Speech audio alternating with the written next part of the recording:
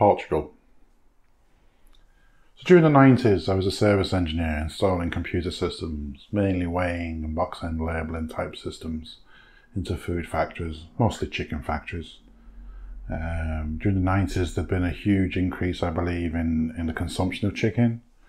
It was considered low-fat food, and yeah, for a variety of reasons. It became quite popular, so there was a lot of work on. So one Friday, I don't know where I was working on a site. I got a phone call from work to say that I'd be going to Portugal the next day, and that I was to meet my manager at home that Friday evening before flying out to Portugal on the Saturday. It was quite an unusual request, and it wasn't quite clear why I was meeting him, but my understanding was, by the time I came back from site, it would have been after 5 o'clock, and he had a package I had to take to Portugal for me.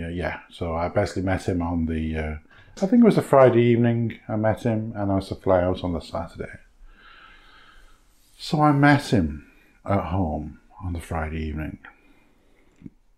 He had a package for me to take to Portugal. So basically, they had problems in Portugal in this particular factory, just outside Lisbon. And the deal was, if I couldn't fix it with the parts they had to agree to open this package. And opening it meant they had to pay for it. And for various reasons, and to this day I'm not quite sure why, it was decided that I should take this package as checked-in baggage on my flight to Portugal. Okay, so the box is a wooden crate, and it's huge. I don't know if you've ever been to see the Tutankhamun's sarcophagus in Egypt. But imagine about half the size of that, to be fair, a wooden box, and it was heavy. It was really heavy. I think it was about 30 kilos, maybe even 50. It doesn't really matter, it was heavy. And it was a large wooden crate. So I was told, and I was still quite young at that stage, I suppose, by my manager, listen, you've got the company credit card, excess baggage, just take it with you, get there. Don't open it unless you agree to pay for it. You'll be fine. You'll be fine.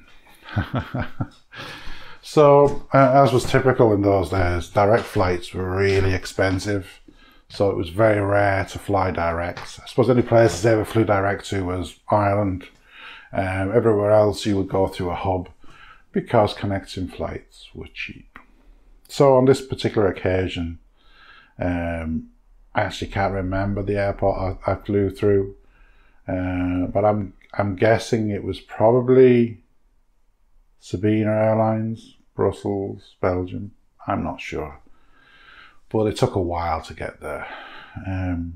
Checking in Manchester was very interesting. I explained to them, I showed them, they could see the size of this crate. So I had a big problem with this crate, because I couldn't lift it. I couldn't lift it. I could drop it. That was easy.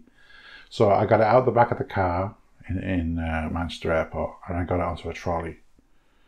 So it was all gravity work. It was easy. But lifting was a real problem. Anyway, I got it onto the trolley. I had a tiny little case of my own. I was only going to go for hopefully a long weekend, a few days. And I got to Manchester Airport, and of course, straight away, it's excess baggage. I had a company visa, and they weighed it. They wanted to weigh it. They had to, they had to get a special scale for it. It looked quite industrial. Luckily, there was a couple of very strong men to help me, and we weighed it, and it was extremely heavy. I think it was 60 kilos. It doesn't matter.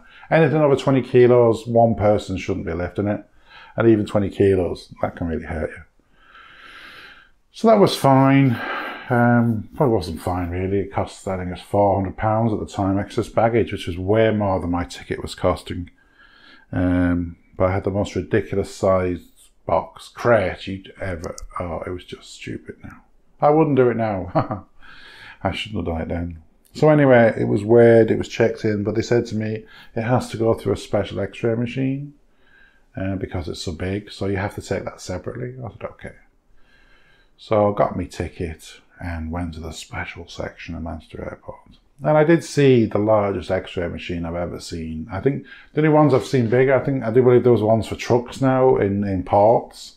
I think their x-ray machines are huge devices that you drive through. But this was like your conventional, conveyor belts with an x-ray, whatever. I couldn't physically lift it onto the belts, but luckily enough, we found a way that didn't involve me hurting myself. So it was on there, boom, we x-rayed it. They were happy, and off it went. They put a special sign on it, and they had to put a special sign on it to say that it was a customer's baggage or customer's luggage, and not to go to the the logistics warehouse, that it was actually some idiot who was taking this to Portugal. Yeah, I was some idiot, all right. So I arrived in Lisbon eventually, 2 flights. I think it was 7 or 8 hours by the time I got there. Near enough I could almost drive it in that time, but anyway. I had a problem then, of course. I remember going to the belt in Lisbon to collect the package. And it worried me a little bit when I arrived to the baggage reclaim, because the luggage, the suitcases came from the ceiling down a belt, and they went onto the conveyor, and there was like a little barrier at the end of it. So this is suitcases. Now these are very light, by the way. So they'll come down this belt and they would go whack against this thing and then go around the belt. And I'm thinking, oh my God, 60 kilograms of a wooden crate is going to come down that belt any minute.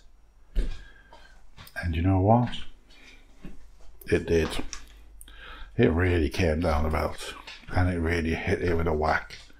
Thankfully, nothing was broken when it hit the... Well, I didn't care if the box was broken. I didn't give two. I didn't care. Luckily, anyway, it managed to land pretty much on the belt and go around the carousel. So I'm standing there, and I noticed something, and it's something so silly. As I'm standing, as the belt's going round, and I can see the crates in the distance. There's a long way away at this stage, thank God. I look down, and I notice something nobody would ever see. Whatever baggage you're carrying, whatever golf clubs, rugs, cases, no matter how large or how heavy, I noticed something. I looked down, and at the edge of the belt, there was like a stainless steel, a steel edging. There was a lip, a tiny little raised lip. I'm guessing 1, 2, maybe 3 millimeters. Doesn't matter. If you've got a suitcase, any baggage, you can, anything, that's not a problem. That 2, 3 minutes, you wouldn't even notice it. Wouldn't even feel it. So the crate's coming towards me. And being young, stupid, I grabbed it and tried to pull it onto the thing. And I hit the lip. I couldn't get over the lip. And luckily enough, there were people around who saw my plight and gave me some assistance. And between about 3 of us, we got off the belt and onto the trolley. It was ridiculous, but it was going to get worse. So I had it on the trolley and I started to walk away towards the arrivals section, hopefully to meet a colleague from the Dutch company, the Dutch agent that we work with at the time. And as I'm walking along, I notice the trolley is under some pressure, which is fine. It was still working. It was okay. But then, just towards the arrivals hall, there is a downward slope. And the thing about the downward slope is they put a surface on the slope. And it was designed so that if you're pushing your trolley with your luggage on, happy as Larry, you're going along, to stop it getting out of hand and stop them running away, which is fine. It's all good. Unless you have I don't know what the hell it was, 60 kilograms, let's say 60 kilogram crate on a trolley that's not designed for it. And the moment I hit this slope, it stopped. The wheels dug in. It was like trying to run through quicksand. Yeah.